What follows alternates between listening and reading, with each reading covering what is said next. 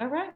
Well, good evening and welcome to Peregrine Audubon's presentation of the history and biology of Clear Lake fish by Greg Giusti, and you'll get an introduction to that in just a few minutes. My name is Maricela de Santa Ana, and I'm on the Peregrine Audubon board along with many wonderful other people. And we are very happy to be having this as the second part of a two-part series that we started last month with Harry from Clear Lake, who talked about the geology of the lake. And I want to encourage you to come to our next program on March 15th, which is going to be Ken Sobin, who's going to talk about the natural history of saw-whet owls. That's going to be a very interesting evening. And also to go to our website, peregrine.org.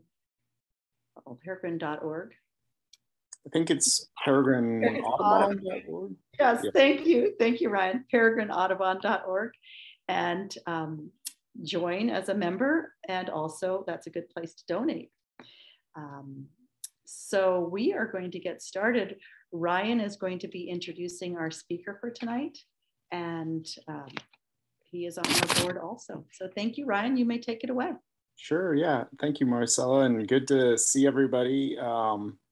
Yeah, Ryan Kiefer, board member at large, and by at large, I mean I moved out of California. But yeah, I'm happy to introduce Greg Giusti. He was a UC farm advisor in our forestry and wildlife ecology. I think I got that kind of close. For Lake and Mendocino counties for over 30 years. And I've had the pleasure of working with him in my prior position, working for the county of Mendocino. And yeah, I'm just really excited to have him here tonight. So Maricela and I will be kind of monitoring the chat box and admitting people to the meeting. But if you have any questions, please post them in the chat. For those of you who don't know where the chat box is, I'll post a message here right now. And yeah, put your questions there and we'll proctor them at the end of the meeting to Greg. So yeah, I'll hand it over to Greg and we'll get going.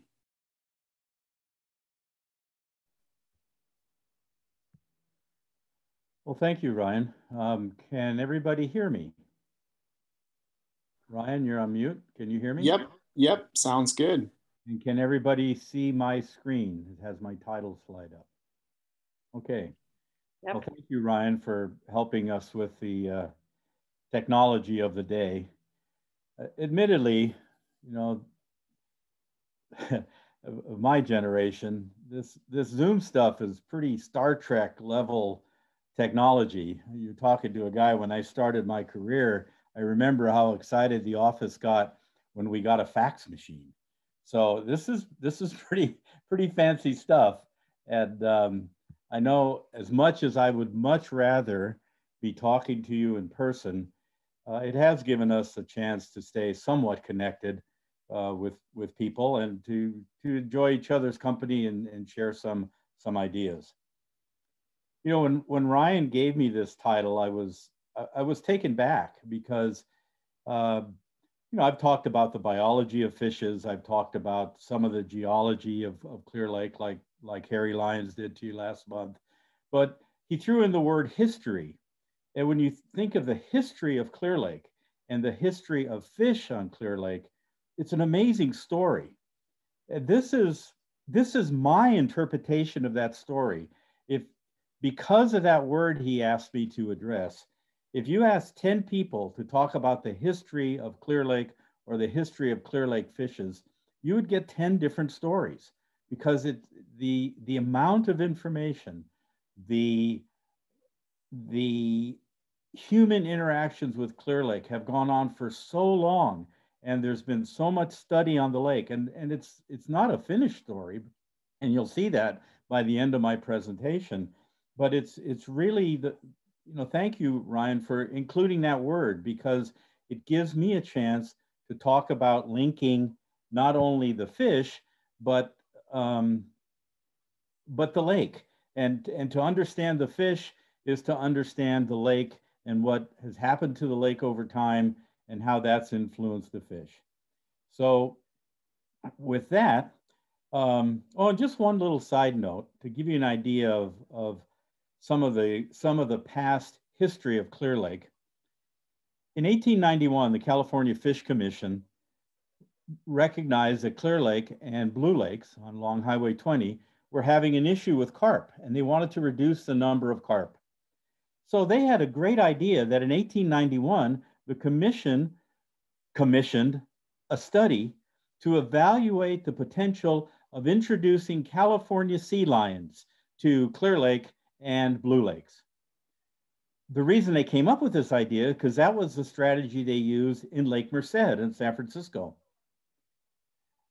In 1897, they decided against the idea after doing their assessment, not because the idea of moving several 100-pound aggressive marine mammals and putting them in a freshwater lake, hundreds of miles away from their home was crazy, but simply because of the tules that surrounded both of those water bodies would make it impossible for the sea lions to effectively eradicate carp. So I love that story. Honest, I can't make this stuff up. I love that story because this irrational idea, this goofy idea, actually was resolved with very rational thinking. Not that moving these big animals up to Clear Lake and dumping them loose in there was crazy, but the fact that they wouldn't have been effective. A little side note, those sea lions that they dumped into Lake Merced, well, when they ran out of fish, this was before the highways were around, when they ran out of fish in Lake Merced, they simply climbed over the sand dunes and went back to the Pacific Ocean. And all of this is documented in several articles that I'll refer to tonight. Yeah, I think I forgot to mention, I wanted to say you may have heard Greg's voice on the radio doing the ads for, here's a fun fact by Greg Giusti about Clear Lake. I forgot to mention that, but anyways. Well, there's plenty of fun facts, and there's lots of half-truths that people have made up about the lake. The pandemic isn't the only source of misinformation out there. There's plenty of misinformation on Clear Lake because of all of the inputs that people have had over the years. So anyway, let's look at this. And where a lot of my talk is coming from is an annotated bibliography that you can see that Ryan helped with, and Miss Weber and Lisa Thompson. Miss Weber was a student at Sacramento State that we hired. Lisa Thompson was the inland fisheries biologist with UC Davis. Myself and Ryan, we went through the literature, what we call the scientific literature, the gray literature, anything we could find on that had to do with fish over all time in Clear Lake. And as you can see, we found 302 references, and you can see the journal articles, books, reports, newspapers, videos, focusing on fish of Clear Lake. I have to admit, I may not have read all 302, but I put a pretty good dent in those over the years.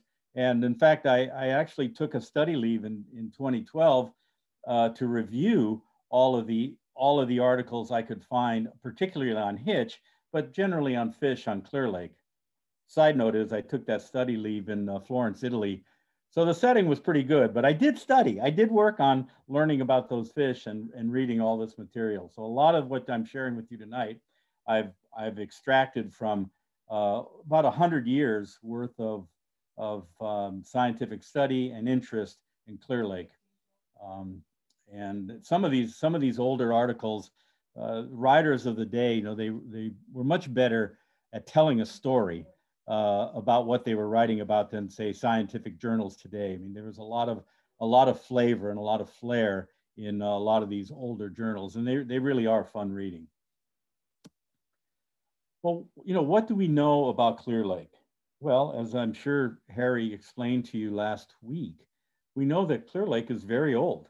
And we know that and it wasn't always just one lake. It shifted back and forth because of geologic and volcanic activities. And we know that the lake is somewhere 2.5 million years old. It used to be 2 lakes, now it's 1 lake. But you stop and think about it, you know, people, Homo sapiens, have been around for about 350,000 years. So I like to remind people is that Clear Lake was around before people were people. It's one of the oldest lakes in the world, certainly the oldest, maybe in the top 2 of the United States or North America, but it's probably in the top 5 of the world. We know that people have been a part of Clear Lake for a very long time. Archaeological digs have found evidence of human beings living near the lake going back. Some articles stretch it back to 11,000 years, which is right at the end of the last ice age. Clearly by 8,000 years ago, communities of people were established around the lake. And with so much of California, there are a number of existing legacies that continue to be challenging today. This is a picture of the Herman Pit down in the left-hand corner, and it's the old mine tailing pit from the sulfur bank mine. So first sulfur was extracted, later cinnabar, which is the ore containing mercury, was extracted. And in the 1850s, 1860s, and 1870s, this was one of the primary producing mines in California, producing over that period of time, millions of pounds of mercury that was used in the process of extracting gold during the gold rush and post-gold rush years. Unfortunately, in the 1800s, people might not have been as sensitive to mined waste laden with mercury, and that mercury did get into the system, and it's still in the system today. So, you know, past decisions, just like decisions we make today, will possibly linger with people that come long after us. But the mercury has been mercury and the process of mercury going through the lake and the fishes has been a focus of study for a number of years. And as I said, so even though people have been here a long time, there's a long history of fish and people on Clear Lake. The archaeological record shows very strong evidence in middens of people eating fish. Primarily tule perch and thick-tailed chub dominated these middens. Tule perch are a resident non-migratory fish, probably pretty easy to trap with tule traps and the like in the shallow waters of the lake. Thick-tailed chub, I'm going to spend a little bit of time talking more about them. Once very abundant in California, they're now extinct, but it appears, we don't know a lot about their natural history because they checked out so early, but it appears that whatever these folks were doing back in the day, they were quite good at catching thick-tailed chub, and were a mainstay in their diet. Other species like Clear Lake hitch and Clear Lake splittail are migratory, coming up in the winter months when creek flows are high, and so those fish were widely available, but were seasonal, and so those fish were dried and cured and preserved, so people could eat them over time, while these other fish may have been a source of fresh meat for folks living around the lake. We know that Clear Lake at one time was bigger and actually included blue lakes. They were connected. And because of volcanic eruptions and subsequent landslides, the landscape was changed. Next time you drive from Ukiah, driving east on Highway 20, you go up over the big hill and you drop into Blue Lakes. That's an ancient slide that blocked the river, that blocked Clear Lake from draining to the Russian River. I'll let that sink in for a minute. So at one time, Clear Lake's drainage went to the west. After that huge slide, and this is, I don't know when it happened, I just know it happened a long time ago. After that slide occurred, the geologic record suggests that the lake rose 60 feet above its current height and found an easterly exit through Cache Creek and now drains to the Sacramento River watershed. And so, interestingly enough, because over geologic time, Clear Lake has been connected both to the Russian River and later to the Sacramento River, it shares a fish assemblage from both systems. And there on the right, you'll see the list of fish that can be found in both the Russian River and the Sacramento River watershed. And I put steelhead and Pacific lamprey, and as you see there, they're no longer able to reach Clear Lake, though there's strong evidence that they were here. But when the Rumsey Dam was built in 1914, it essentially blocked the upstream migration from the Sacramento River and no longer allowed steelhead trout, sea run rainbow trout, and Pacific lamprey to come up Cache Creek, come over the rocks, and come into Clear Lake and get up into the tributaries and spawn. There are trout in the tributaries of Clear Lake. I'm not aware of anybody doing any DNA analysis to see how closely related they are to either the Sacramento or the Russian River strain of steelhead, but honestly, it wouldn't surprise me if they had some DNA lineage to either one of those two watersheds. I'm sure that's how those resident trout that are in the drainages today got there. There's evidence to suggest that there's still a brook lamprey that can be found up towards the headwaters of Kelsey Creek, but it's been years since anyone sampled them, and I don't know of any recent records of anyone going up there and surveying for that particular species. But there may still be a resident population of a different species of lamprey in the watershed. Well, the unique thing about Clear Lake, it's a natural lake. Why do I even mention that? Well, because all of the other large bodies of water that we're familiar with, Lake Pillsbury, Lake Mendocino, Lake Sonoma, Lake Berryessa, Shasta Lake, Folsom Lake, they're reservoirs, right? They're artificial impoundments, usually impounding a river of some kind. Clear Lake, being a natural lake, has very different mechanics than a reservoir. A reservoir, and as we've seen in Lake Mendocino this last year, reservoirs get flushed every year. Open up the dam, the water is released for any number of reasons and uses, and then the dam is shut and the reservoir fills again. That's how they're supposed to work. So consequently, reservoirs are nutrient depleted systems. Literally, they get flushed every year. Clear Lake, which does not work as a reservoir, has a natural shoreline. Its water is kept in the basin for extended periods of time. And so the nutrients that are held in Clear Lake get recycled and replenished every year. Being a mid-level, mid-elevation, warm water system, Clear Lake is an incredibly biologically rich system because of the nutrients. Talk a little bit more about that later. The other thing, the fact that Clear Lake is so shallow, the term that is used to describe that is polymictic or multiple mixing. There's no thermocline in this lake. You don't have warm water sitting on cold water. The water is continually mixed because of not only wind, but because of its shallowness, the Coriolis effect. Remember back to 8th grade chemistry, the Coriolis effect teaches us that water in the northern hemisphere goes in a counterclockwise movement, and the current, if you will, in Clear Lake has been measured at somewhere, that number there, 2 to 15 centimeters per second. In other words, it takes about 100 days for the water to circulate between the two arms and the main body of the lake.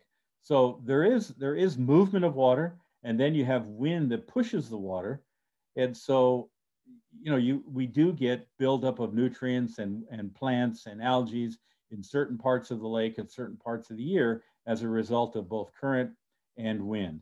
And then when the dam is opened, and it's a very complicated legal structure that allows the dam when it can open and when it has to be closed, but there is some flushing that occurs. But even before the dam was completed, there's a natural restriction called the Grisby Riffle that would have prevented Clear Lake from draining. So again, this is an important point because it reminds us that Clear Lake, being a natural lake, works very differently than these other artificially impounded waters that are nutrient poor, where Clear Lake is very nutrient rich. Another component that affects water and affects fish movement, as you see right here, there are a number of dams on Clear Lake. Many of these were built with flood control monies many years ago.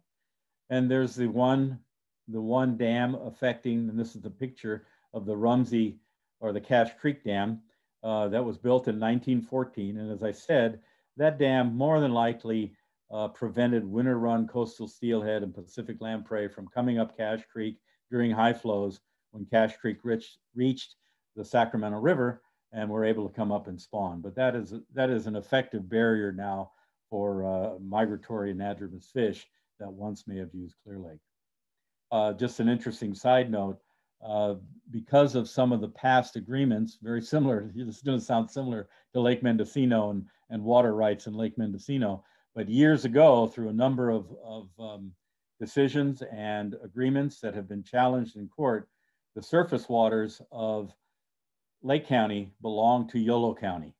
They own the water. And so in order for Clear Lake to do anything with surface water, they essentially need permission from the Yolo County Agricultural and Irrigation District. The dam is managed based on how much water's in the lake at the beginning of the season versus how much is in the lake at the end of the season. Obviously, right now, there's not enough water. There wasn't enough water last year. There probably won't be enough this year for any downstream diversions for agricultural or commercial use in Yolo County. But that's a story unto itself. If you ever really want to get into water law, look at Lake County, and it's pretty convoluted. We know that because of Clear Lake's rich and abundant nutrients, stuff grows in the water. The water can be 80 degrees in the summertime. Yesterday I was on the lake, and we've had a period of warm water. The water yesterday, the surface water on Clear Lake was 53 degrees. That's 10 degrees above what it should be this time of year. Normally, January, February, first part of March, the water can easily be in the low to mid 40s. And just a couple days of warm water because it's shallow, it starts to heat up. And because the water gets warm, because it's nutrients laden, because the water is shallow and sunlight can reach the bottom, plants grow. And in most cases, the algae is not problematic. You see algae blooms in blue lakes. Some days it's brown, some days it's kind of a milky green. Those are nutrient-laden systems, and those microscopic plants will grow. We talk about Clear Lake problems, we talk about blue-green algae or cyanobacteria that have been historically problematic. A lot of those problems have been exacerbated by past land use practices, mostly sediments going into the lake, but not all sediments, but just from road building and other factors that drive this system and drive these plants where they can be noxious. They can be a real problem for folks living along the lake. A lot of work has been done looking at the water quality of Clear Lake because it affects so much of what people and animals depend on. Like Lake Tahoe, there's a tremendous amount of nitrogen that's deposited out of the atmosphere into bodies of water. And this is not unique to Clear Lake. As I said, one of the challenges facing Lake Tahoe and its clarity is not only sediments, which can be controlled, but atmospheric nitrogen being deposited because of the world we live in, because of nitrous oxide and other components that are a product of a modern age. The real challenge is things like cyanobacteria. They're not good at, they need to fix atmospheric nitrogen in order to bloom. And so here they are literally, these blue-green algae are literally getting fertilized, if you will, from the atmosphere. And if we look at some of the past studies, because of the high level of blue-green algae and the density of the populations, you can see how much more elevated these populations of blue-green algae can be affected. And a lot of Lake County's waters are iron laden. It's volcanic soil, so phosphorus and iron naturally occur in the system. So if you have erosion coming into the lake that's got iron and phosphorus, it just supercharges this blue-green algae, and you put it in a nitrogen-rich environment with warm water, and you get these eruptions that we see. This kind of atmospheric nitrogen that causes this eutrophication, some people might call it pollution, but technically it's not pollution. When we have fertilizers coming from agricultural, commercial, or other kinds of human-induced eutrophication, that doesn't produce blue-green algae like some of these naturally occurring items or elements can occur. So we know what's driving it. It's just challenging to try and stop this process from happening.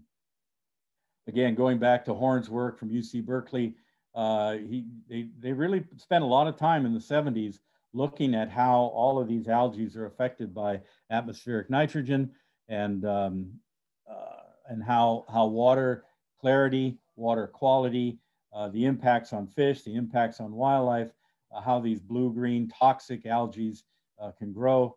And I know you can read this for yourself. But it's that second to the last point, again, it shows where it's substantially higher in the lower two arms, suggests that wind and current, the Coriolis effect, are playing a role in concentrating these mats, these often foul, putrid smelling mats at the south end of the lake, because they're literally getting pushed down there from the currents and the wind. And that last point again, pollution from groundwater and farm runoff, it forms a different kinds of eutrophication.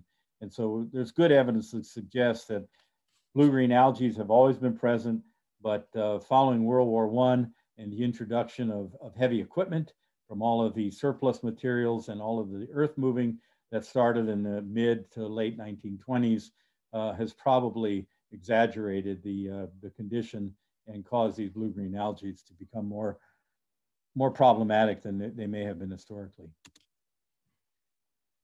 So with all that said as background, we know that Clear Lake has biological functions beneficial for both fish and those organisms dependent on fish. If you ever want to have fun, I'm gonna pull this piece of paper out here. If you ever want to have fun, just think about all of the fish-eating birds that we see on Clear Lake. At any time, you can see white pelicans, double-crested cormorants, loons, up to 5 species of grebes, 2 species of bitterns, 5 species of herons and egrets, common mergansers, and bald eagles, and the iconic fish eagle is the osprey. So the fish of Clear Lake provide a lot of substances for the fish-eating birds of Clear Lake. And it's a great, in the springtime, it's a great way to, if you have kayaks or something, just come out, not only to look at the fish-eating birds, but when the yellow-headed blackbirds show up, I see about 1 least bittern a year in the tules, and just rails and sora, Virginia rail and soras. It's a great place to come bird watching before the weather gets too hot, but it really is a very lively place. We know that, as I just explained, we know that Clear Lake is an incredibly complex biological system. We know that it changes seasonally. We know that 1 year doesn't necessarily mean what the following year is going to look like. We don't know that, what happened 5 years ago during a dry period, that the lake is going to react the same way. We know that it's been both ecologically and hydrologically altered over the last 150 years. And we also know, because of these changes that have occurred, it's often maligned due to its water quality. All that said, I just want to give you an example. And my wife, Kathy, has always reminded me, Greg, don't geek out on people, keep things simple. So I want to show you a simplified food web that involves the fish. This is as simple as you can make it. This is actually taken from a PhD dissertation from a student, Colin Eagle-Smith at UC Davis. And the reason it's simplified food web, what Colin did, he worked out one pathway. This shows the pathway of how mercury, contaminated sediments, and when that mercury becomes hydrogenated, how it moves through the food web, getting up to eventually people if you eat the fish. But this is as simple. And so all of the other ecological functions and all the, you know, if we could overlay energy pathways on this, we could put a predatory food web on this. We could put the role of one kind of fish in the food web. I mean, you can have layers and layers and layers of these food webs, but this just, I think, in one picture makes me stop and think, oh yeah, there's a lot going on out there. And there's a lot of interactions from lots and lots of different kinds of fish. Some, you know, that one movie, one of those Star Wars movies said there's always a bigger and uglier fish out there to eat you. And that's the case. I mean, there's a lot of little fish that are born to be eaten by bigger fish. And the bigger fish might be eaten by an osprey or an otter or something else.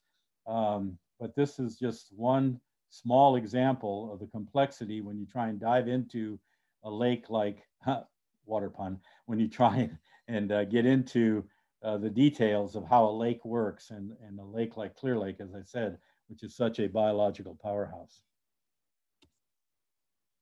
So what we have to recognize when we talk about Clear Lake is we have to recognize that Clear Lake is a sum of its parts.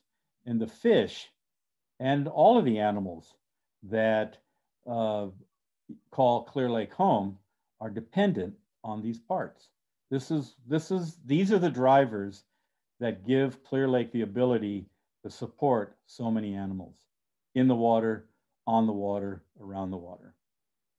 There's a lot going on. And again, the history of Clear Lake could be a quarter course on its own. There's so much fascinating history of what people have done in the past. And by that, I mean, even from European settlement times. Unfortunately, you know, we may not have all of the information we'd like to have from before pre-settlement, except some oral histories, but even post-settlement, the history is fascinating. This is Livingstone stone. Nothing to do with the Kelsian stones, who are infamous for their treatment of Native Americans. This was a gentleman from the East Coast. He was, as you say, a founding member of the American Fishery Society, well-respected, well-known, highly regarded ichthyologist of his day. And he was really big on procuring eggs and starting hatcheries and getting fish moved around this country. As you look at the bottom of the slide, there was a term coined by a more recent author. And this notion that we could make the fish fauna better in California by bringing fish from other parts of the country, this one author coined it as biological imperialism. People really thought that California was full of trash fish, and they had to make California better, in quotes, they had to bring these fish from the East Coast. And you could look at that one example of how difficult it was, owing to the difficulty of obtaining moss from the East Coast. The eggs were packed in wet sponges. Other eggs were collected, fertilized, collected, and packed in wet, saturated burlap bags, layers of burlap bags, and transported by rail. Now, obviously, they didn't all work, but a lot of them did work. And you'll see here in a couple of slides how successful they were. But this notion that we could use artificial propagation to improve the fish fauna was a driving force at the latter part of the 19th and early part of the 20th centuries. Livingstone also gave us some great historical references by which to understand just how prolific some of these native fishes were. This picture was taken in the 1890s. It's on Kelsey Creek. And this is some of Livingstone Stone's journal, as you can see it there. And apparently he gave very detailed, as I said, some of these earlier writers and investigators were very good at giving descriptive narratives on what they did day to day. And you know, he said, hey, in the wintertime, you can drink the lake out of Clear Lake. You can drink the water out of Clear Lake. Summertime, not so much. It's a little mossy. I'm thinking, yeah, no kidding. But even though he didn't like the quality of the water, he said you'd think it was uninhabitable by fish, fairly teems and swarms with them. Millions and millions and millions of Clear Lake hitch and Clear Lake splittail would come up during the winter runs to spawn in the tributaries. Think of salmon, think of steelhead going up streams to spawn. A number of these fish, a number of these native fish in Clear Lake would come up these streams, and you could see if they didn't get back before the water dried out, or before the water or the creek dried, they would be stranded. Stone would say that on a picture like this, it was nearly impossible to cross the stream by foot or horse simply because it was so slippery, stepping on all the dead fish. But this gives you an idea of just how many fish. This is one little section of one creek, and from even people that were kids in Clear Lake, they don't remember seeing pictures like this, but there are those individuals who have shared with me that every creek, every drainage ditch that drained into a creek, on high years, even the pear orchards, you'd have hitch, thousands and thousands of hitch coming out of the lake, starting in February and probably going through about April when the split tails came up, and there would be fish everywhere. Well, here's a list by year of, starting with Stone, of the fish that were known to occur in Clear Lake at the time of settlement. I'll let you go down through that. So you can see the years up there, and you can see this first year, and then the second year. If you look up here to Pacific lamprey, and you look down here at rainbow trout, this year up here, this was after the Cache Creek Dam was built, and from that point on, lamprey and rainbow trout may not, I don't know where they found these. There are fish every once in a while. Somebody will catch a fish in the lake, but it's just another example of how that dam may have affected these fish from moving up. And these fish here that were caught, again, these other fish later on could have easily been found near the mouths of creeks, because even my son, as a young boy, he'd go up Kelsey Creek and come home for lunch with a couple of trout. He'd get up high enough in the system and he knew where to find them. But many of these fish are probably not common to most folks. And if you look over here, you can see which ones are still in the lake, which ones have been extirpated. So we have thick-tailed chub, which is extinct in the state. The hardhead, which is no longer in Clear Lake based on lack of evidence, but still found in the Russian and the Sacramento rivers. Clear Lake splittail. Splittails are still found in the Sacramento, but these fish probably blinked out in the 70s. And then Pacific lamprey, again, still found in both river systems, but no longer found in Clear Lake. So, what's that? 1, 2, 3, 4, 5, 6, 7, 8, 9, 10, 11, 12, 13, 14, 15 species of native fish were known to occur in Clear Lake pre-settlement. Then, with the help of Mr. Stone and others, this gives you an idea of the species of fish that have been introduced into Clear Lake. The year they're thought to be that the introduction that was successful took hold. And then I think for me, it's my eye turns to those introductions that failed, the pickerel, the golden shiner, the lake trout. And in some of these, they tried more than once. I don't have any records. I know that in that last slide, we talked about mountain whitefish. I couldn't find a year for those exactly, but that was another species that was introduced, but the introduction failed. Down here at the bottom, goldfish are quite common in Clear Lake, but there's no date of introduction. There's a really good chance that somebody just sometime long ago just dumped an aquarium full of goldfish in the lake and they took off. But you can see some of these introductions happened fairly recently in our lifetimes, at least my lifetimes, this one, this one, this one, and this one. So some of these introductions have occurred fairly recently. Others like crappie and bluegill and bass happened well over 100 years ago. And you can go out there and catch these things. Interestingly enough, I think most people would be quick to recognize, you know, the introduced species that are found here.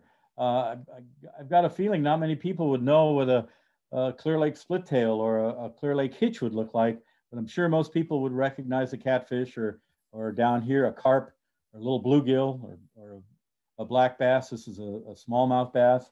So, you know, the fish that people are familiar with, people they angle for, if you will, they fish for the most part, all introduced fish into California, all east of the Mississippi River. So again, I think if you look at the fish fauna of Clear Lake, the minnow family, and in our jargon, we use the word minnow to describe a small fish. Well, there's actually a family of minnows, the Cyprinidae, which are very well represented in California fish fauna. This is just 3 examples that were found in Clear Lake. I say the hardhead is no longer found, but you can find these in the Russian and the Sacramento River. But there's a list: the pike minnow, formerly called the squawfish, hardhead, hitch, split tail, blackfish, and chub. These are all members of the minnow family. And you can see some of these things get quite large. So as I said, we use the term parochially to describe a small fish, but there is a whole group of fish that are in the minnow family. So it'd be like the Icteridae, the difference among blackbirds, and you know how varied blackbirds are. You know, you can't say, well, you've seen one blackbird, you've seen them all. Well, same thing here. You can't say, well, I've seen one minnow, I've seen them all. Very well distributed and well represented throughout the fish fauna, not only of Clear Lake, but of all our local waters. And with all of these different fish, this is part of the biology part that Ryan asked me to talk about. You know, there's a list of those species that come up the creeks to spawn, have almost a salmon or steelhead-like life cycle. And then there's those that are spawn in the lake, and you could see the list. Obviously, these fish that spawn in the creeks are they come up in the winter when flows are high. They got to move fast because these creeks can drop fairly quickly, but they'll lay their eggs. The adults will move back down to the creek. The young will hatch in 7 to 10 days, and then maybe spend another 10 days or so in the creek. But all the while, once they can start moving, they start moving down towards the lake to get in the tule beds to hide. It's thought that split tails came after hitch in spawning. So hitch usually come in February. It's thought that split tails may have come in late March or even April. One of the reasons they may have checked out of the Clear Lake system is with water diversions, possibly drying those streams up before they were able to complete their life cycle. Again, that's just a hypothesis, but it's one, knowing that those fish may have come up later, it's one that may have been a contributing factor to their demise, though there were certainly others, don't get me wrong. We could still see Sacramento pike minnow and Sacramento suckers coming up with the hitch, and they should be up now. If there was, again, I was on the lake yesterday, there's virtually no flow in any of the creeks. I don't think there's enough to entice fish to come up. If we ever get rain again and we get a good flush, pike minnow, Sacramento suckers, and hitch, they ought to be ready to come running up here and spawn. Lake spawners, you can see right there, these fish, they have different life cycles on how they spawn, how they raise their young, but they do not migrate up the streams and live their entire lives within the confines of the lake. You know, people say, what do they look like when they're little? Well, I always say they're 2 eyes and a wiggle. I mean, they all look the same. These things are part of the zooplankton. They're drifting around out there, and you know, like zooplankton are things like rotifers and what's on there? Cladocerans, all these little buggy things you saw under a microscope when you took a drop of pond water. They're incredibly important food items for fish that are filter feeders or for baby fish that can see these things. Well, when you're small, like a largemouth bass or a hitch or a crappie or a sculpin, you're so small, you're actually part of the zooplankton, and predation on these little fish is incredibly high. That's why in a year like this, excuse me, when the lake is low and these little fish can't get into the tule beds and are out in the open water, they're lunch. Mortality rates can be extremely high on these small fish if they can't get in the tule beds to find refugia. I just wanted to pull out one of the fish, the native fish. It's also found in the Russian River. Cool little fish. It's the only fish in Clear Lake that bears live young. And really interesting life cycle. It breeds, right? They mate in July to September, but the eggs are not fertilized in the female until January. So she just kind of holds on to the male sperm until she can fertilize her eggs. So then you have more of a synchronized time of spawning. And you know, when you're laying eggs, you can lay thousands of eggs. They don't take up much space. But when you're giving birth to live animals, there's only so much room in there to put baby fish. So depending on the size of the female, you can see sometime in May or June, which is a time when bass and crappie and bluegill and other fish are coming up into the shallows to spawn. She'll give birth anywhere from 10 to 60 live fish. And they're tenacious little things. They're actually kind of cute little fish. I've seen quite a few of them. You know, they grow very rapidly. Again, they got to get big so they can protect themselves and get those spiny dorsal fins up so they don't get eaten. But they may live up to 7 or 8 years, which is for a fish is a fairly long time. And as the name implies, you find them around these thick tule beds, and they'll dart out and catch a little something swimming by, and then dart back in the tules for protection. But it's just one of the unique little life history cycles of a. You don't think of fish of giving live birth, though. All of the surf perch over in Noyo Harbor and Albion and stuff, they're all in the same family, and all those surf perch are live bearers as well. I bet you didn't know there was commercial fishing on the lake. In fact, Clear Lake, along with the Delta back in the day, set records for how many catfish were caught and sold to markets in Sacramento and San Francisco. Lots and lots and lots of fish were caught. And as I said, it was mostly the Delta, but also Clear Lake. Clear Lake, the commercial fishery on Clear Lake was for catfish closed in 41. I don't know the reason behind that, but I know in the mid 50s, commercial harvesting for catfish was shut down statewide simply because people were afraid that they were getting overfished and would not provide a recreational fishery if all of the fish went to commercial markets. So it's no longer legal to commercially capture catfish, but at one time it was a major fishery both on Clear Lake and in the Delta. And then even more recently, and I know personally 3 of the families that did this, commercial fishing continued on Clear Lake until about 2001. And the guys just got too old, they retired. Most of them worked in agriculture or logging, so this was their winter employment. They'd use these long nets up to 1,700 feet long, these seine nets. They drag them out from shore, make a semicircle, come back to shore, and then pull these nets in. And what they were after primarily were Sacramento blackfish, common carp, and what's called silver carp, or they're carp goldfish hybrids. These fish were cat netted. As you can see, they take them out by hand. Here's a big catfish that was released. And they were put in these pens in the lake right there by County Park in Kelseyville, and then transported to Asian markets in San Francisco's Chinatown in trucks with live tanks. And the Sacramento blackfish was the fish of choice. They got the most money for that. Common carp, they're big, maybe up to 20 pounds. Maybe they'd get somewhere between a penny and a nickel a pound. And the silver carp were in the $1 a pound range.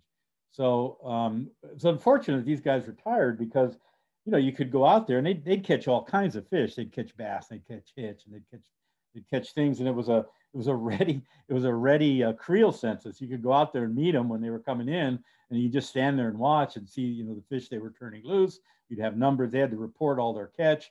And so I still have all those data records. And it's really fascinating.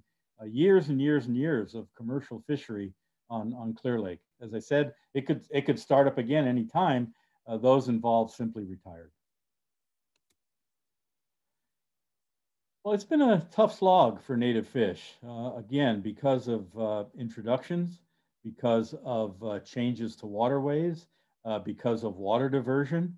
And a good example is the thick-tailed chub. Here's, you know, striped bass that were introduced in the Delta. That's a largemouth bass that's been introduced to just about every warm water body and pond in California. But at one time, this thick-tailed chub was one of the most common fish in California. And in fact, you know, it was found Clear Lake, San Francisco Bay, Pajaro River, it was widespread. It was commercially sought after and sold in fish markets in San Francisco. And but because of all of the changes I listed, because of the introductions, by 1957, it just about checked out, and it hasn't been found since. And so since about 1970, it was declared extinct in the state, and no one's found one since. And it simply couldn't compete with these larger fish. These are aggressive predatory fish. The chub did not grow up, did not evolve with these kinds of predators in its presence, probably had very poor escape defense mechanisms, and all of between overfishing, habitat changes, and the introduction of these fish, it simply couldn't survive. And there's a number of other California and also Clear Lake fish that are in the same boat.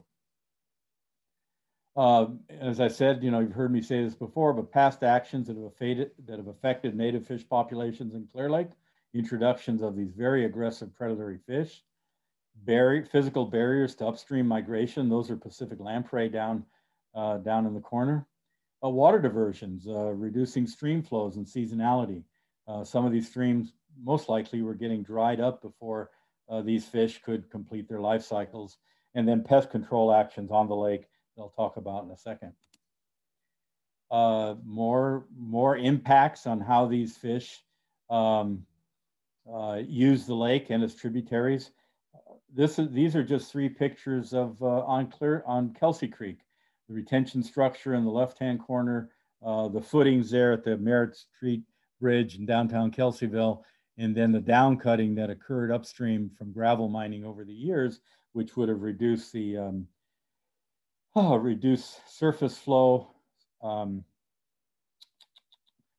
would cause the water to go sub-gravel earlier because it's deeper, and then with diversions on the side, sucking the water, reducing the reducing the aquifer and causing early dewatering of the streams.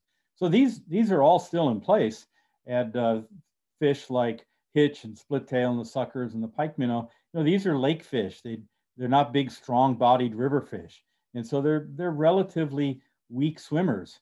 And these two impediments, the footing on the bridge and then the diversion structure, they can't jump over these. They simply can't get over these. And then when the water's up high enough to cover these over, the flow is too strong.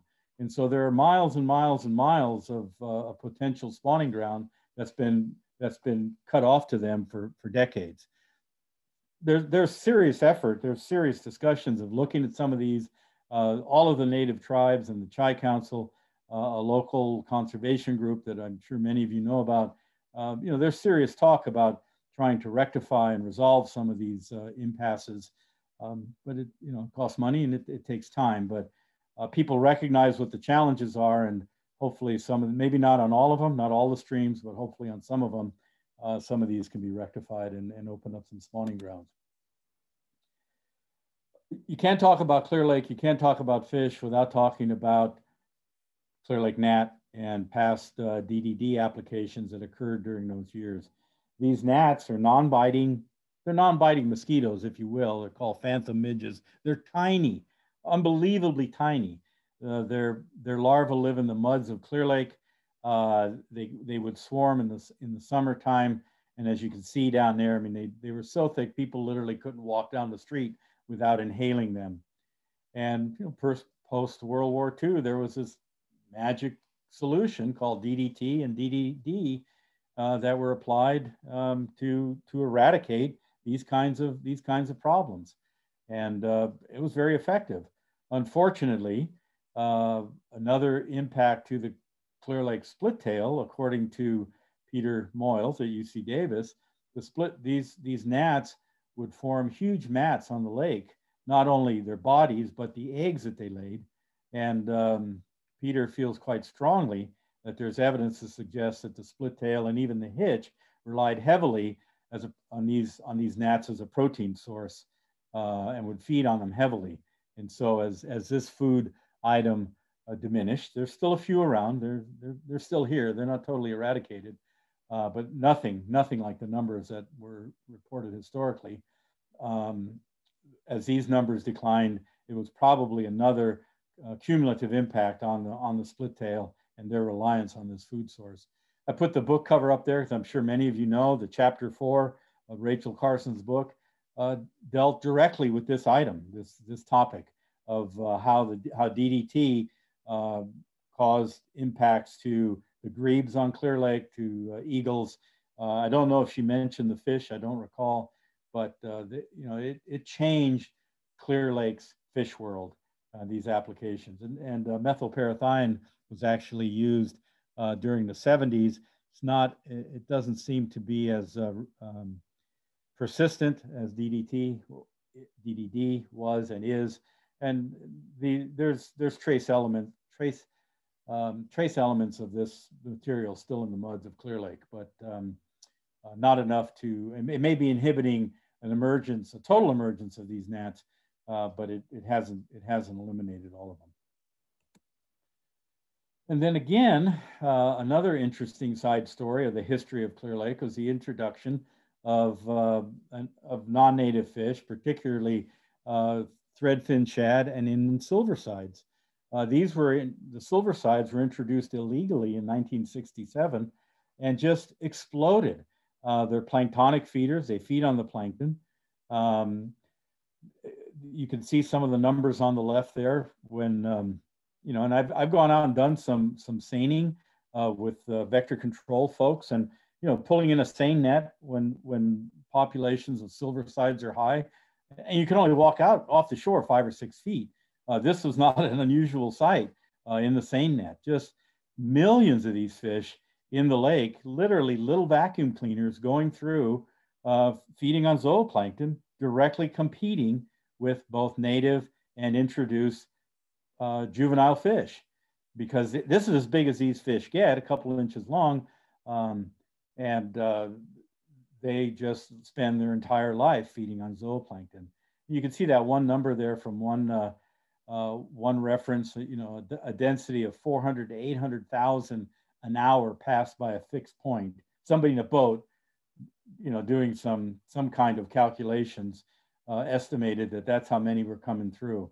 They're cyclic. I haven't seen big numbers of these in the past couple of years. They're always out there. You see these schools of them. But when they are abundant, I'm not exaggerating, I've seen schools that would be as big as a house. I mean, just 70 feet long, 70 feet wide, just massive clouds of these fish just below the surface coming out to feed. And in years like that, they are considered the most abundant fish in the lake. So again, another past decision. Well, this wasn't even a conscious decision. Probably somebody in the bait bucket threw them in there. And they can impact both commercially important and introduced species as well as native species. Well, what's the story today? The story today is fish on. Clear Lake is a bucket list destination for freshwater, warm water game fish. There's competitive angling, tournaments, if you will, for bass, catfish, and crappie to the tune of 100 a year. Now, they're not all big. Some of these tournaments might only have 15 or 20 boats. For example, the Sonoma tubers, they're up in what we call belly boats or tube boats. Their kayak fishing has become very popular, and there's competitive kayak tournaments. All of these tournaments have to register through the Department of Fish and Wildlife in Sacramento. So we have a good list of who's in it and then who's coming. But more important, and so you have a tournament, maybe you have a one-day tournament on Saturday. Well, guys men and women, guys and gals might show up on Wednesday or Thursday and start pre-fishing and spend money here, getting a hotel room, going to dinner. Arguably, fishing on Clear Lake is the primary tourist draw for Lake County. I know the wine industry doesn't like me saying that, but facts is facts. The study I did, without even trying, fishing generates at least $1 million in revenue to local businesses, and that's with just terrible, terrible data sources. It could be several times higher than that. There's recreational fishing, like I was yesterday, me and a buddy. We were out pre-fishing for a tournament next month we're in for bass, catfish, and crappie and bluegill, take a kid fishing kind of thing. There's competitive bow fishing for carp. There are tournaments where people will come out, have specially rigged boats and go out and shoot carp and then weigh them at the end of the day. There's at least 13 guides working the lake, bringing clients out for pay for half day or full day trips. And you can fish from a boat and you can fish from shore. So it's, there's a lot of fishing goes on in Clear Lake. And pretty good money fishing. And there's just a picture of guys coming in, boats coming in to check in. This is down in Redbud Park in Clear Lake, boats coming in from one of the larger tournaments. These large tournaments might have 120, 150 boats. There's a couple of tournaments that first prize is $100,000 or maybe $40,000 in cash and a new $70,000 bass boat. So these are serious anglers that participate in these tournaments, and they come from all over the Western United States. I'm not kidding when I say Clear Lake is a bucket list destination. In 2020, Bassmaster magazine voted it the bass fishery of the decade in North America. And why? Because the number of fish you can catch for how much time you put in, the average size of bass compared to other water bodies, access, it's free. Most of the public boat ramps, except for Clear Lake State Park, they're free and they're open 24/7. And consistency. You can go out on Clear Lake, if even somebody that's fairly new and kind of a novice, and there's a really good chance you're going to catch fish. Why does all of this happen on Clear Lake? Go back to the earlier slides, because that level of productivity that this lake can put out, how much food, how much energy that this lake can produce, that these fish can convert to body mass. It's because of the nutrients, it's because of the warmth, it's because of the amount of prey, it's because of the hiding cover for juveniles. As I said, Lake County is this biological powerhouse, and even the hitch, which don't get as much press as the bass, but even hitch grow faster in the lake than they do in either the Russian or the Sacramento rivers. A 3-year-old female hitch can reach about 13 inches in 3 years, and she can produce several thousand eggs. And again, that gets back to the productivity that Clear Lake can support all of these animals and sustain them throughout their lives. We know, as I said, we know that that there are certain times of the year when competitive anglers target Clear Lake. March, April, and May are the pre-spawning months. June, July, and August, it's hot. People want to be off the water by 11 o'clock, and fish tournaments are restricted. In the spring, a tournament can be 8 hours in length. In the summer, it can only be 6 hours in length. So most of the tournaments try and hit those March, April, and May months. And then in September and October, as things start to warm up, you get a little blip of tournaments again, and then it gets pretty quiet during the dead of winter. But there's still people out there. Again, this data I compiled it in 2015. You could see how the recession in 2014 hit people's expendable money, right? I mean, you've got a big expensive boat that uses a lot of gas. Maybe you got to buy groceries one week and you can't participate at a fishing tournament. But generally speaking, over the long haul, there's about 6,000 competitive anglers a year that come to Clear Lake and to see if they can catch a fish of a lifetime. And as I said, some of these can be quite large. We're several hundred people. There's literally a gallery that at the weigh-in, people are watching the fish being weighed. Some of these pro anglers have fans that follow them around. And if they know they're coming to Clear Lake, they'll come up here and either follow them around in the boat or see at the weigh-in and cheer them on to see how they did competing for the day. So this is big business in Clear Lake. And the game changer has been the internet. Like so many things, good, bad, and otherwise, everybody has access to instant information. So like in May 2017, there was an unbelievable crappie bite. The word got out, and for the month of April and May, some of the resorts around the lake had to limit the number of people they would allow on their docks because there were so many people, the docks were sinking. Honest to goodness, it just goes crazy. I talked to one gentleman just one day and I said, yeah, where are you from? He goes, I'm from Fresno. I said, you drove 9 hours up here to catch a crappie? He goes, dude, you can't catch fish like this anywhere. And so, and again, this instant information, there are so many blogs, there are so many ways to track what's going on with fish on Clear Lake. It's mind-boggling. And again, whether it's crappie or bluegill, these are fish that people don't see anywhere. And because of its reputation, it gets a lot of promotion.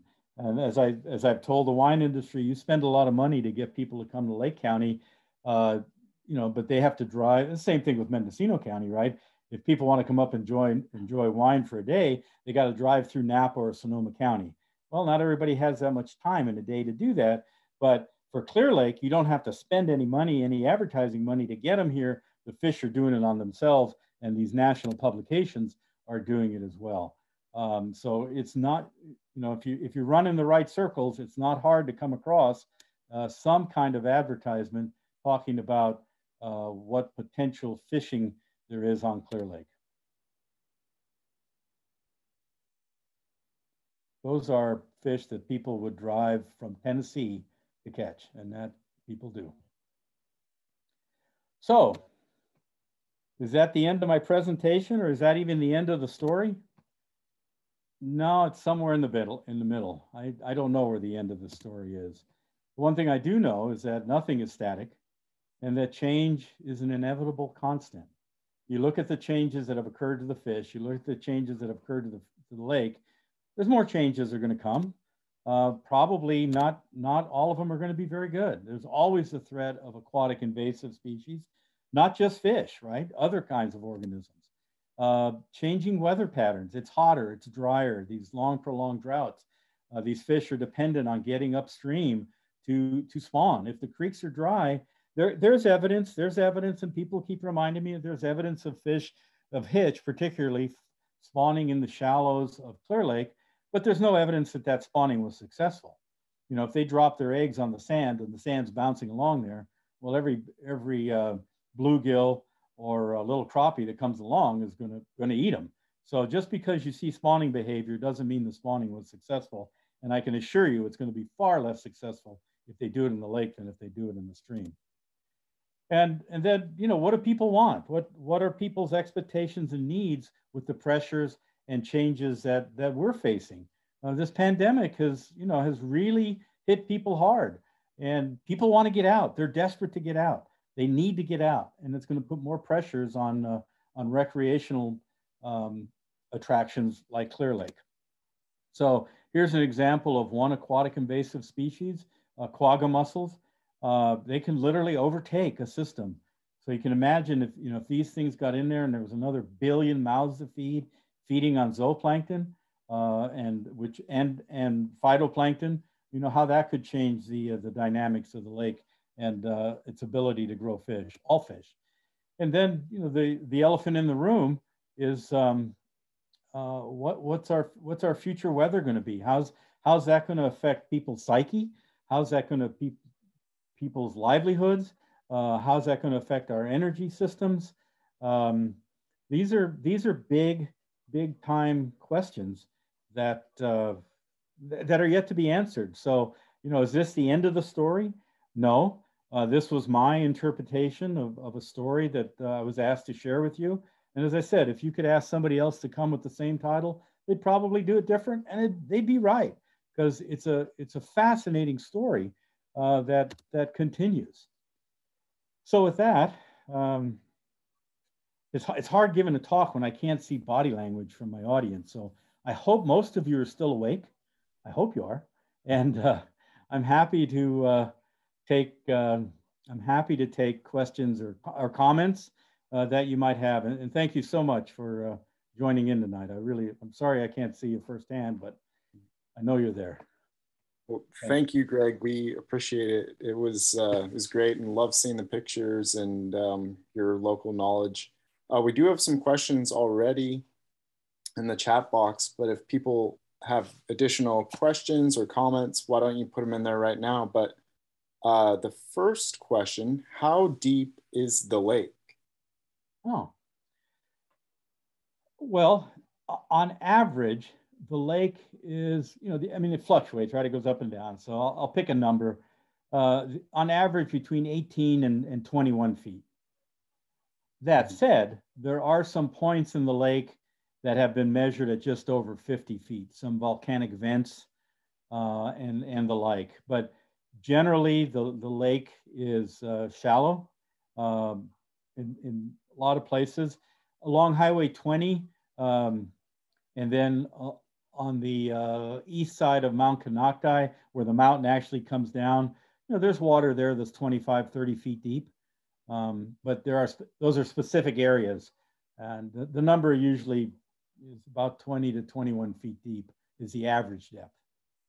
Great. There's a question pertaining to commercial fishing. Would there be an ethical issue of commercial fishing and selling fish from Clear Lake when the mercury levels are as high as they currently are? Well, Clear Lake's mercury levels are no higher than most other Northern California lakes. In fact, the health advisories for Clear Lake are the same for San Francisco Bay, Lake Pillsbury, Lake Mendocino, Lake Sonoma. All of these waters have been affected by mercury. There are specific California Department of Health guidelines for bass, for example. Adult men should not eat more than 1 bass a week. Women of childbearing age and children should not eat any bass. I think there's some restrictions on maybe catfish. I'm not aware of any restrictions for the fish that were sold, carp, goldfish, or the blackfish, because of their feeding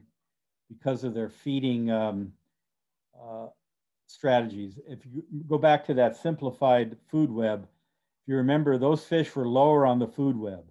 So the higher up the food web you go, the more chances you can compound mercury concentration. So the lower down you are to the bottom, the less amount of mercury you have. So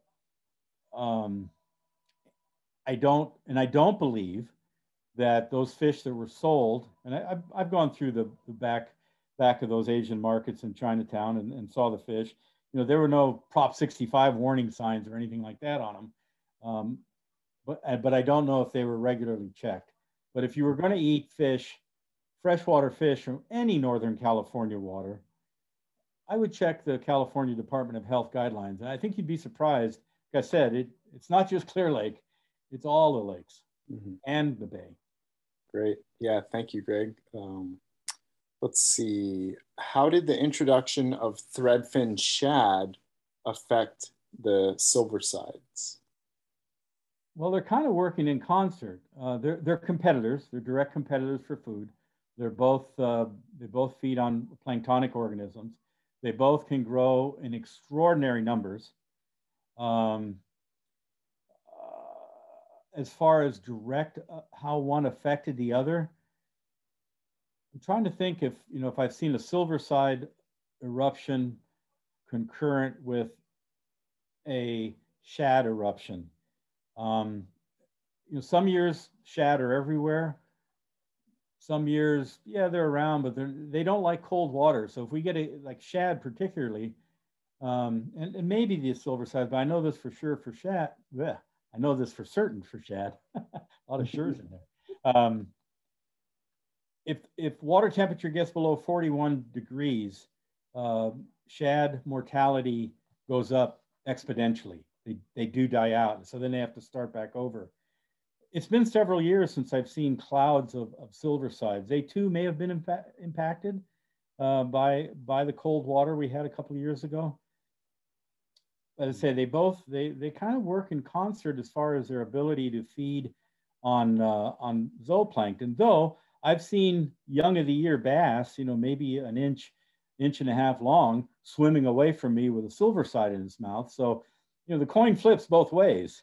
At some point, those smaller fish get big enough where they can feed on the silversides. I have watched like both Clark's and Western grebes when both species are both the shad and the silversides are abundant. And you know, if you watch, say if you're a geek like me, you count the number of times a bird dives before it comes up with a fish. And so let's say you know, a Western grebe, it dives 5 times before it comes up with a fish. Well, on the 5th time, it comes up with a silverside, and on another dive, on its 5th dive, it comes up with a shad. It's the difference between eating a French fry and a cheeseburger, right? So every 5 dives, you come up with a cheeseburger. You got tremendous energy. You know, you got plenty of energy for egg laying, for incubation, for chick rearing, for all the stuff that goes into raising kids. As opposed to if you're diving down every 5th dive and getting a French fry, you're expending a lot more energy that you may not have as much free energy to give for all of those other reproductive activities that those birds go through. So it's one of those ideas I thought, God, that'd be a great study. Should have thought of it 30 years ago, but now I got to find somebody to do it, because I think there's something to that, where, you know, even though they're both exotic species, one exotic species, the shad, I think benefits fish-eating birds far more than this other fish, because when you catch like I say, when you catch a shad, it's like catching a cheeseburger. A lot more energy returned for the effort expended. I kind of digressed on that, but oh no, that was great. I enjoyed it because it mentioned birds. Yeah, that was interesting. Let's see, we do have some more. Were the Florida strain of the largemouth bass only introduced first in 1967? No, I think they were introduced twice. So the first bass that were introduced were northern strain, and generally speaking, the northern strain are slower, are not as aggressive fish, and they tend to not be as big. The Florida strain was introduced. They were considered a better game fish. Who made that decision? I have no idea. But they were introduced in the 60s and then again in the 70s, early 70s. I think there was 2 introductions. It was actually Highland Springs Lake in Middletown was the brood lake where those fish were initially introduced, and then taken from that and introduced into Clear Lake, if memory serves me correctly. And so the Florida strain bass grow bigger and grow faster. But like I said, yesterday during the winter, they're harder to catch because they're more of a warm body fish than a fish whose genetics came from, say, Michigan or Wisconsin.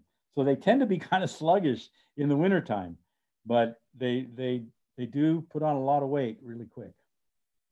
Great. Are there springs in the lake?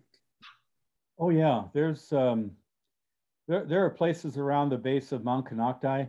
It looks like somebody dropped a truckload of Alka-Seltzers in the lake. I mean, it's just all this effervescence coming up. You can actually, the soda baths, there's water that's artesian water that's just coming a couple of feet above the lake.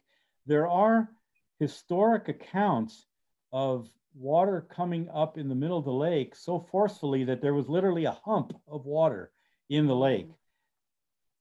and I've asked people if they've seen that for years, and no one has. I say some of the old timers, remember it as kids who are now 80 years old. There's a lot of shaking and moving that goes on around this volcano. Something's probably changed, but as far as springs coming into the lake, huge vents, volcanic vents that divers have gone down and found clouds of channel catfish, baby channel catfish, just all balled up, swimming in a circle. Didn't know what they were doing, but these were firsthand accounts I got from people that put on scuba gear and dove the lake. So some of these shafts go down a long way. Great. And there's water. Let's see. There was a question that pertained to your graph. Maybe I might suggest to that person to reach out to you over email to go into specifics there. But they did post a follow-up question. In recent terms, what was the main decline to the Clear Lake hitch and split tail compared to historic numbers? Well, that one picture I shot, I think that picture, because it was taken so late in the season, of all that man standing by all those dead fish, I'm pretty sure those were split tails. They're gone. They're since about 1970, they have not been found. So they're considered that they've been extirpated from the lake. Hitch numbers, there are still remnant runs on Kelsey, Middle, and Adobe Creeks when water conditions allow. Nothing like historic runs. And if you put the list together of what's affected it, obviously bluegill, crappie, catfish, bass. Obviously those are big predatory aggressive fish. Do they eat hitch? Heck yeah, they eat hitch. Water diversions, in-stream changes to flow, yes. Upstream impediments for migration, could that have affected them? Yes. There is still native people around the lake still collect hitch and dry them in traditional ways, but that's not having any impact to speak of. But at one time, they were a more stable food supply. So I think with so many California native fish, Clear Lake native fish suffer the same ills. They've been abused, and we're probably always just benign neglect. Nobody ever really thought about how land use practices or introductions or water use could affect these animals, and they're showing the strains of that abuse. We do have another question about another local wildlife. Which time of year are bears most actively feeding off the lake? Which fish do they consume? Well, any bear with pride will raid somebody's house in Upper Lake before they get to the lake. There's a lot of bears in Lake County. Don't get me wrong, especially at the northern end of the lake, Upper Lake, Lucerne, and I'm not kidding. I mean, talk to the game wardens around here. There's a lot of bear problems up there with people's garbage cans and pet food and all of that. A bear has to cross a highway to get to the lake. There aren't carcasses of fish laying everywhere. There never are. It's an unusual situation when that happens. And we've had a couple of carp die-offs in the years. There was a carp virus, a koi virus that got introduced to the lake, probably somebody dumping some goldfish from an aquarium, and it killed thousands and thousands and thousands of carp. But those fish were collected by the county and hauled off to a dumpster.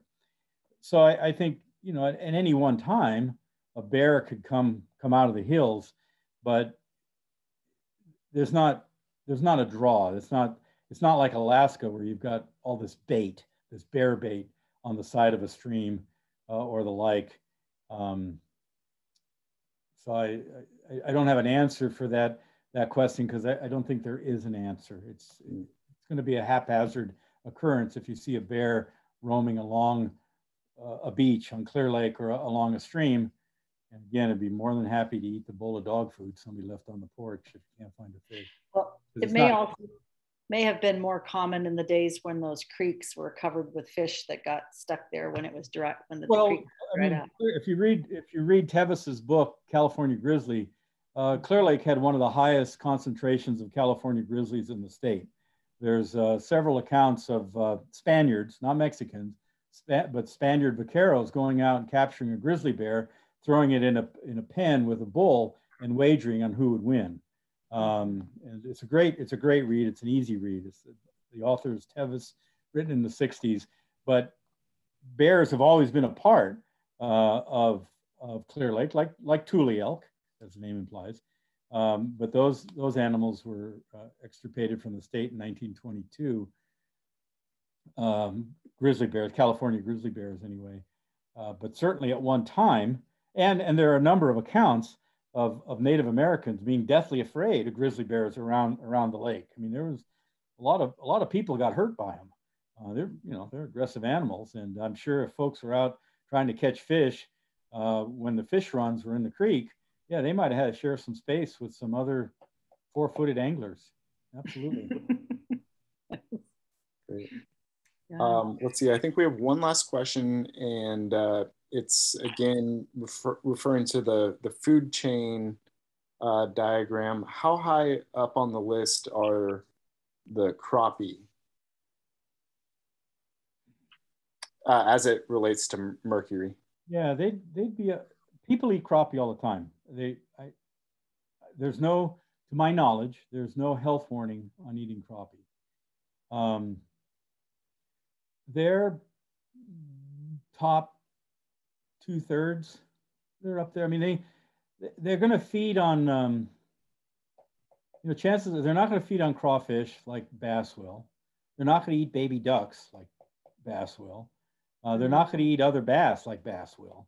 So, their food items they're going to feed on silver sides, and they're going to go after, smaller insects and zooplankton.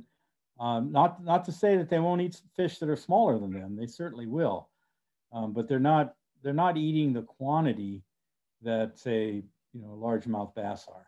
Because largemouth, a 5-pound largemouth bass, I've seen Western grebes regurgitated out of big bass in holding tanks. They are aggressive predators, and so they get hungry enough. If it swims by, they might try and eat it. Yeah, that's something, I'll say. Well, yeah, I think that's the questions that we have, Greg. Thanks for taking the time. And Maricela, do you want to say anything here at the end? Well, just thank you so much. It was such an interesting, and I learned so much from it tonight. Thank you. I hope so. I'm glad to see my colleague, Supervisor McGordy, on there. Thank you, Glenn. I always get together someday. And I know Bobby Dutcher was signed on too. And Bobby, along with myself, we're both members of the Lake County Fish and Wildlife Advisory Committee. So I'm pleased to see that he was able to join us, because our meetings, we talk about Clear Lake and fish a lot.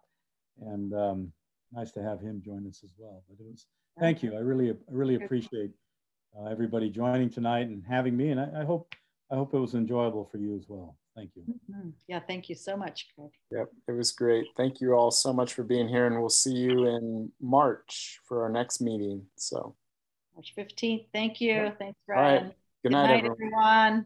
Good night. Good night.